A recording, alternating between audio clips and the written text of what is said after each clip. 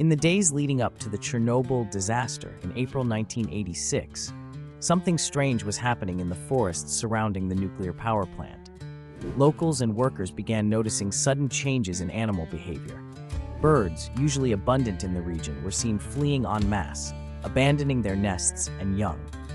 Foxes, wolves, and even domesticated pets acted restless or agitated, refusing to enter certain areas they once roamed freely. Some eyewitnesses reported herds of deer and elk migrating away from the reactor zone, as if driven by an unseen force. Farmers noticed their cattle and horses becoming skittish, refusing to graze in pastures near the plant. This mass exodus and agitation went largely unheeded by humans, who were unaware of the reactor's impending failure.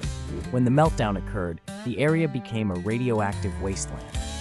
To this day, scientists debate whether these animals sensed subtle environmental changes, perhaps vibrations, heat, or chemical emissions, before disaster struck. The mystery lingers. Did wildlife possess an early warning, one that humans failed to recognize?